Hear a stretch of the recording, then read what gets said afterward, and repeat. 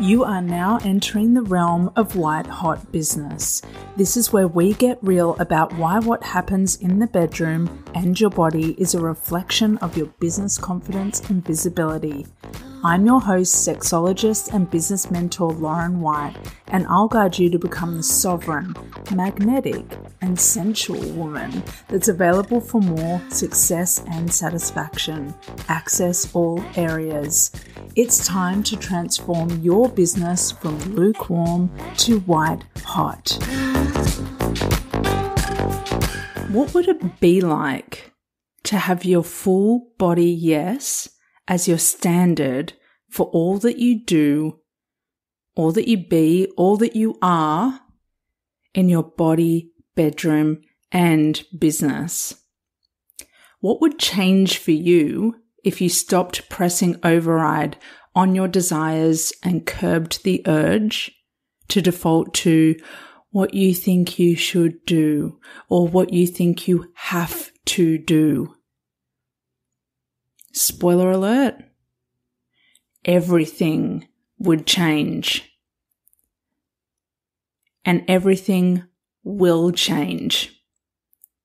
How do I know? This is the life I have. This is the body I have. This is the bedroom I have and the business I have created. I allow my full body yes to lead me as much as possible in every facet of my life and business. My full body yes is the standard. And pretty soon it's going to be yours too. Once you put this on repeat, once you keep listening, adhering, following, you acclimatize to a new standard and you quickly feel when anything falls short of that. And the desirability of it just non-existent, no longer curious. I'm Lauren White. You know who I am, and you know that I know all about the body in all of the contexts. And we are going to go beyond full body yes as a buzzword that people have co-opted. Don't get me started. People co-opting terms and just conveniently slotting them into Instagram captions is a bugbear of mine. Full body yes can take time to craft when you've had a lot of conditioning that has never given you the permission that you needed, required in order to live within your full body yes. So people will bandy about the term, and today it's my mission that you finish this episode and you start attuning immediately. We want the action piece. We want the outcome. Of course, we want your nips to be hard. That is my goal, for you to finish this episode and have hard nips. Before your nips get hard, we have to talk about what is getting in the way of you being in your fullest yes. We need to go there because otherwise we're going to be putting glitter on top of a pile of, and we don't want to do that. We want the glitter part, but we've got to make some space for it. We've got to clean the energy up. We've got to plug the leaks so that the glitter truly shines. You have had a problem with sourcing and fully being in your full body yes, because as a little girl, you were taught to be good. You were taught that the rules were the most important thing. You were taught that the invisible rule book was the most important thing, that making sure that everyone else is comfortable is the most important thing. And what happened in that process is your inner whispers and inner knowing and experiencing of that knowing through your body was snuffed out, was squashed. And when that inner knowing is told, shh, again and again and again and again, it inevitably goes quiet. It can't roar and act as the incredible protective signal that it is when it's been told again and again and again it's not welcome, and that all of the power, attention, and energy needs to go back into your head because the head knows and logic reigns. All that's happened is all of the beautiful wiring in your body and all of the electrical pulses have flowed up into your head to bow down to the master that is your mind and the rules and the logic and the A plus B equals C. And does this make sense? Full body yes has a near absence of logic, and that's why it's so unfamiliar and uncomfortable for you if you've had a taste of it. It's like, what? And then your brain goes, but. Logic, logic, logic. Boom, boom, boom.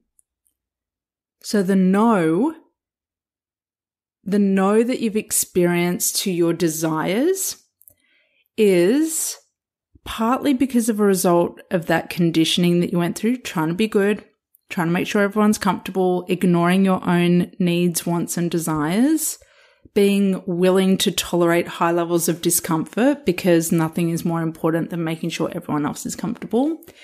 And I'm going to give a little shout out to academia as well.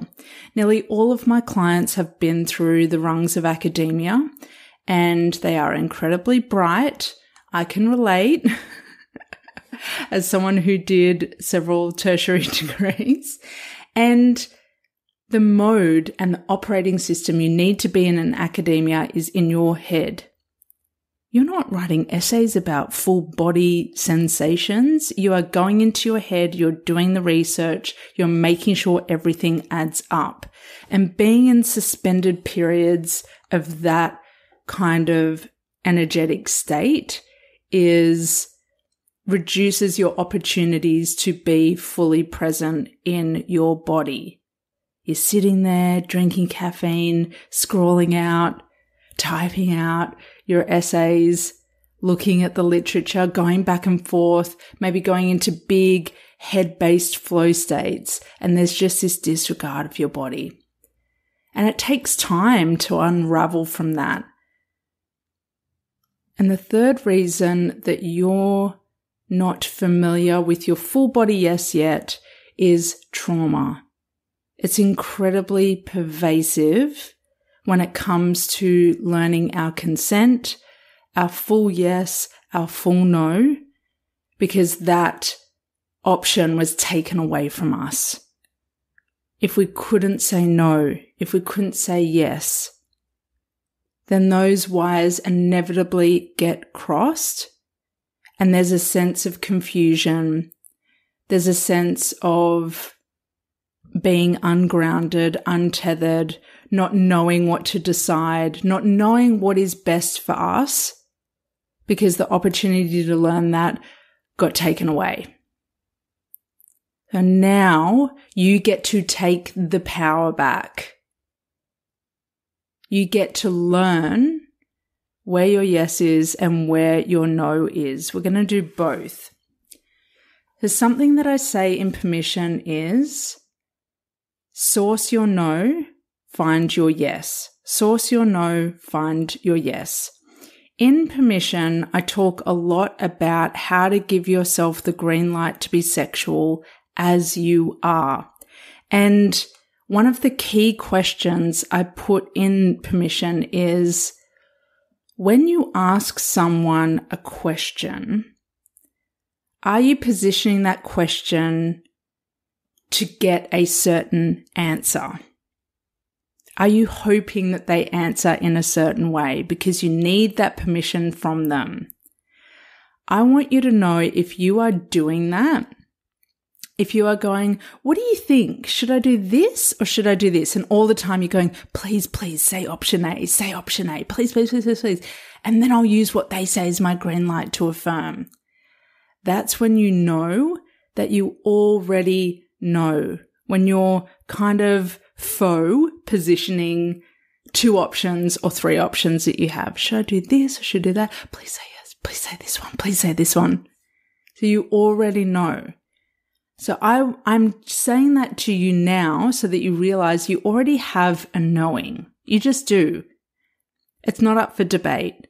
Everyone listening already has a knowing, otherwise you wouldn't be where you are. But now we get to refine it and elevate it. And it starts with knowing your no. If the term people pleaser rings true for you, then that tells me that you are pleasing, you are acting a certain way and subscribing to certain roles or expectations in order to synthetically please other people in the bedroom and in your business. So this is the shadow of your little girl, your little good girl operating system still coming through, even though you are a red-blooded woman now. So if you are people-pleasing in your business, we don't jump straight to what your yes is. You need to learn your no first. And that's scary, right? That can be really daunting. But you know what? Your no is a liberator. It is a course corrector. It's a refiner. It is so elegant. And I'm not going to give you simplistic advice like just say no or no is a full sentence, as if that is going to land with you. It's such like unfulfilled advice. There's no substance to it. So what I want to know is, if no were an action in your body, what would it feel like? What would it sound like? What would it look like? Ugh. Immediately, I can tell you my no feels like irritation. Ugh. And like the words like I can't be bothered or I just don't want to, like quickly come up through my body. I don't want to. I can't be bothered. I'm not interested. It's so boring. Something like that comes up for me. Or on a deeper level, I can feel so irritated. It's like, no, I'm not going to do that. I'm not willing to do that. That is not an integrity for me. I feel my shoulders slump. It feels like an internal eye roll. So that irritation, notice irritation and frustration. Left unchecked, irritation and frustration lead to anger, bitterness, and resentment. Irritated, frustrated, you get angry. And then you just get bitter and resentful. It's like you get so deflated from the anger. It's not even passionate and fiery and action orientated anymore. You just collapse and you just subscribe to what's given to you or what you think you have to do. When you have your own business, you get to decide. So what are the repetitive, undesirable feelings that you keep allowing in your business?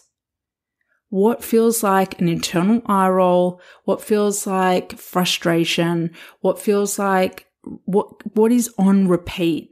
This is what I've asked my clients. I say, what is the thing that's on repeat?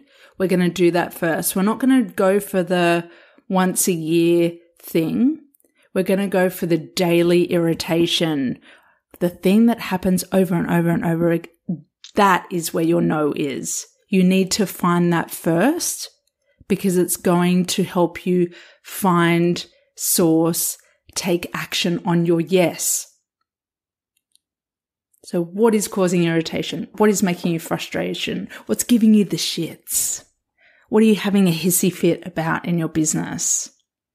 That keeps happening. We go there first, not just the one-off, this thing happened, it's crap, frustrated, thought this thing was going to come through, it didn't. Go to the repetition. And what happens in your body, and I guarantee it goes small in some way. It contracts in some way. It drops in some way. You don't feel a no and feel fizzy and uplifted. You feel a no and you feel a density, a heaviness, an eye roll. You're looking at the clock. You're trying to get someone out of your space. So the first step to being and accessing your full body yes is to know your full body no. This is what the red-blooded woman does who has a white-hot business. She knows her no first.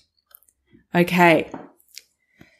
When you know your no, you can then be in the power of your sovereignty. And if you want to know more about your sovereignty and how the sovereign speaks, I have an incredible on-demand program called White Hot Power. So go check that out after today's episode.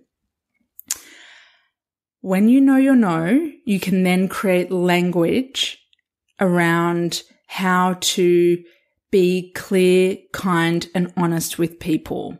Because being nice isn't actually a kind action. What it says is, I don't respect myself enough to set this line or boundary with you or make this request. So I'm going to role model that it's okay for you to do whatever you want with me because I'm not going to object. You can take more time. You can take all of this. You can do all of that. You can pay late. You can stay extra after the session's actually done. No more. No more. Source your no.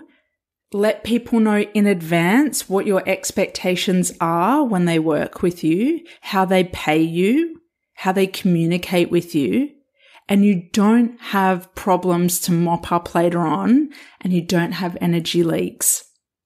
They're all plugged straight from the get-go. And you don't even have to say no to people for anything because you've set the clear guidelines from the start. That's where your power is. That's what the sovereign woman does. Let's shift gears. We know you know. We know you slump. We know you probably drop or feel heavier in some way. Let's feel into the opposite of that. What does a full body yes feel like? And how do you get one? How do you get one? It's like an orgasm. How do you get one? I want one. I want a full body yes. Yes, you do. It starts with being attuned to moments of desire. Those small moments in time where you want something, where you just want what you want and you don't rationalize it, and you don't explain it, and you don't justify it. It's just you want something. There's a small inkling. There might be a nudge. There might be a whisper, and you want to follow that whisper. It's irresistible. It's incredibly seductive. Follow it. Follow the desire and just be curious about it. You don't have to pay anything yet. You don't have to give your life's commitment or devotion to that thing. Just follow it and see where it goes. Here's where it gets sticky for so many women. They know that they have desires, but they don't do the follow-through part. They're so scared of making a mistake. They're so scared that following on from their desire is going to make someone else uncomfortable, right? And there's this deep fear that you following your yes is going to mean someone gets denied. Someone will get a no. Like, so many smart women have this tally in their mind, this tally board of like, when I get what I want, someone's left without. It's not true. What if your full body yes multiplies the full body yes in everyone's life that you touch? Because that's my experience of it. What if your full body yes is so surplus and so abundant that it just creates multiplication rather than what your brain thinks, which is subtraction and less than and scarcity? So it starts with you listening and hearing the whispers of desire, or the push, or the lift, or the woof, your solar plexus just jolting towards something, your nips getting hard, your pupils dilating. Here's that sticky bit I mentioned before, but we're going to make it like yummy, sticky, runny honey. You got to lick it. You got to lick this is the moment where you have the honey on your fingers, the desire is there, and you lick it. There comes a point where you have to commit and you have to follow through. What will happen if you don't follow through when you start getting the yes is, again, your yes will just go quiet and you'll feel like the living dead. Why is that woman so full of life? And why is she in her fullest expression? And how come saying yes to life is so easy for her? It probably was hard at one stage and it's not anymore because she kept following it.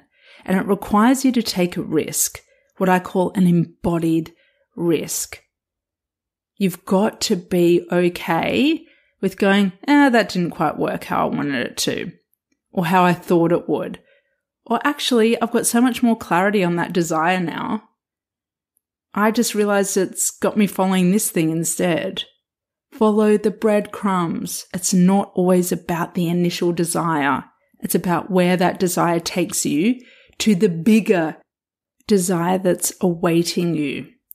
Follow the breadcrumbs. This is how desire builds and how you build to a full body yes. It's like you start with a yes in your pinky, and then you can move to a yes that feels like it's in your whole hand, and then your whole heart and chest, and it blooms from there. We're not going from my body is frozen, I don't know my no, I don't know my yes, to white, hot, red-blooded, full tingly yes. There's stages to it. You're acclimatizing to it. So take the small aspects of desire seriously, follow them, and you'll start to get more into that full body yes. Also, what's going to prime you for a full body yes is being clear in your body. You need to move your yes. You need to move your yes. You need to move your body. A stuck, stagnant body can't feel a yes like a body that moves, that has flow, that is nimble. So how you move and the variety of movement that you do as a part of being responsible for this incredible vessel that conveys so much information to us about our passions and our desires and our businesses, you have to treat that with so much respect. Your body is informing and building your business. So much of it. And the question is, how are you honoring it? How are you turning your body on with what you do, how you move, and how you nourish it? So the clearer your body in terms of the low level of toxins that enter it and the aligned movement it undertakes and the health status of your body, the clearer the signals and electrical currents. When I get unwell, if I have a flare-up in my autoimmune condition, the signals get harder to hear. So I have to take my health so seriously in order to feel the signals and currents. And the more I feel the signals and currents, the bigger my business can grow in the ways that I desire it to. And remember, growth for me doesn't always mean monetary profit. It also means depth, relationships, connections, power, pleasure, alignment. There's so much to that statement. And my full body yes, if you want to hear an example, if you've been out of touch with yours for a while, or it's your first time, my full body yes feels like an unequivocal pull to something. It is magnetized to an opportunity. And I feel the yes maybe before the sentence is even finished or the offer is even finished. And it happens fast now because I've played with it over the years. And the bigger the risks I took when I felt that yes, the easier it got to follow them and the more likely the success with what I said yes to. Okay, I'm going to repeat that. The more I listened to my yes and the bigger and bolder the risks I took in alignment with that yes, the more I got yes signals and therefore the more success I have in my business and in my bedroom as well. So my full body yes feels like tingles. It's goosebumps running down my legs. That is how the big U communicates something is a full yes. I get them up and down my legs and I've had them for the last 3 or 4 years or so. As I've mentioned before, I'm claircognizant, so I just know things. So I just know, not in my head, but I just know in my soul, in my pussy, in my essence that I want to do something. I go, yeah, obviously, I want to do that. And it's a really great timing that I'm sharing this with you because I did have an experience of a massive full body yes to something quite edgy within the last few weeks at the time of recording. And it's really not the most logical, practical, responsible decision I could make. And I know that my body said a full yes to it because it's in such trust of the multiplication that will come from following that opportunity I got. So my yes comes through my body and it presses override on logic. And it's like, I just have to make this happen. Like, I often don't feel like I have an option, but that doesn't have me feeling trapped at all. It's like this beautiful focal point and I go, I have to make this happen. I need to make magic. And what can happen in business when you get your full body yes is you attract on a whole different level clients. You can get incredible downloads for other offers that you want to put out there because you're not playing small. When you go big and bold with something that gets your full body yes, it often positions you to make magic in new and exhilarating ways that you weren't doing when you were completely comfortable in the smallness and the plodding along and the plateau. So trust that following the full body yes, and if it feels like there's a risk, it's gonna feel risky, of course, because it's unfamiliar.